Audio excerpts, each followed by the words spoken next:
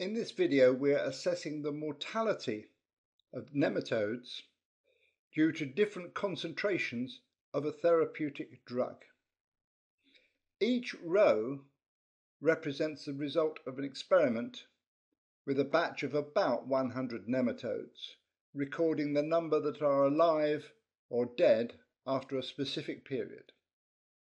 And these are for different concentrations of the drug, recorded in column A directly as percentages of a standard concentration of that drug. We also record in column B the logarithm to base 10 of that concentration. We aim to calculate the LC50 value, that is the drug concentration that will kill 50% of the nematodes. And to do that, we will be using the logistic function Logit P and also the probit function. The important point in this analysis is that the proportion of dead nematodes, the mortality, is limited by the values of 0 and 1, whereas the possible values of the log of a concentration have no limits in either direction along this x-axis. So if we plot mortality against the log of the concentration, we're likely to get a curve of this form, which is called a sigmoid curve. And if we wish to use the mathematics of the best fit straight line somewhere in the middle here to get a best estimate of the 50% value, then we will have to use some form of linearization for this curve. And that is the reason we'll be using Logit P and probit P.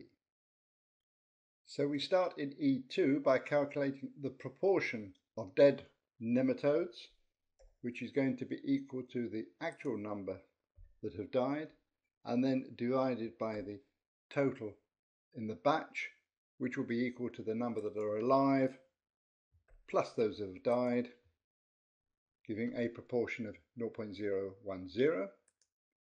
We will copy this proportion calculation to calculate the proportions at each of these concentrations, and we see the proportion goes from somewhere near 0 up to 1. So we will be looking for the point at which this proportion crosses the 0.5 mark. And because of the large uncertainties, either where you have a very small number of dead worms or a very small number of live worms, we will only use the 3 data values in the middle of this range.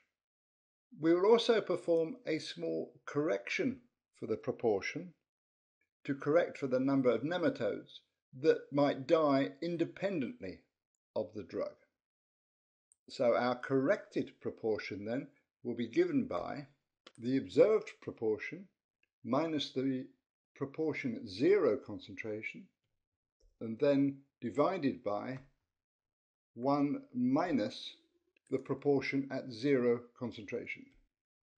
And as we're making reference to the 0 concentration value, we must put a $sign in front of the 2 for E2 to lock the row, and we can copy that correction down for these 3 data values. In order to linearize this data, we will start with the Logit function, which is given by the natural logarithm of the proportion divided by 1 minus that proportion,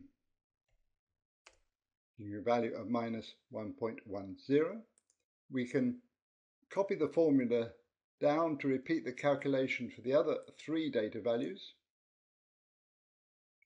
If we now plot these Logit values on a y-axis against the logarithm of the concentrations on the x-axis, we have the 3 data points, and the value of Logit for a proportion of 0.5 or 50% is 0, so the LC50 value we're looking for is given by the intercept of the best fit straight line through these data points as it crosses the 0 axis on this graph. We can either do that graphically, or we can use a best fit straight line for that calculation, in which case we start with the slope, and this is of the Logit values in y against the logarithm of the concentrations, and we're going to put dollar signs in front of the column references for the concentration because we will be copying this formula to a different column. We can do the same for the intercept of the best fit straight line.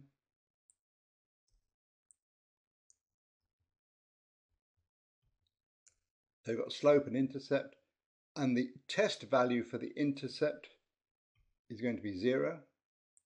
So we can rearrange the equation of the straight line to get the value of x on the x-axis for the intercept, which would be equal to the value of y for the intercept, which we know is 0, minus the intercept value, and then divided by the slope of the line, giving a value on this x-axis for the logarithm of the concentration of 1.017, so that we can then calculate the actual percentage concentration by taking the inverse log, which is 10 to the power of this value, which then gives an LC50 of, in this case, 10.4% of the standard concentration of this therapeutic drug.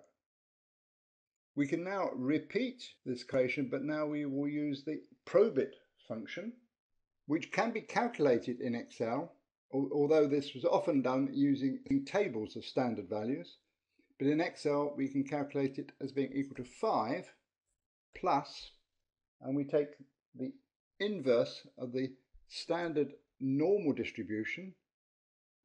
So that's norm S inverse of the actual probability. And we will copy this down. We can now plot the values of the probit function against the log of the concentration on an XY graph, giving the graph that we have here. And we see that for a proportion of 0.5, the probit function returns a value of 5.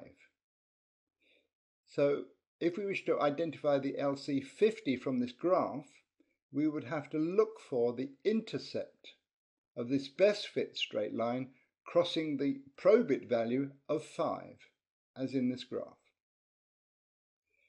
And as with the Logit function, we can use the mathematics of the straight line for this, and all we need to do is to copy the calculations that we have done for Logit into probit.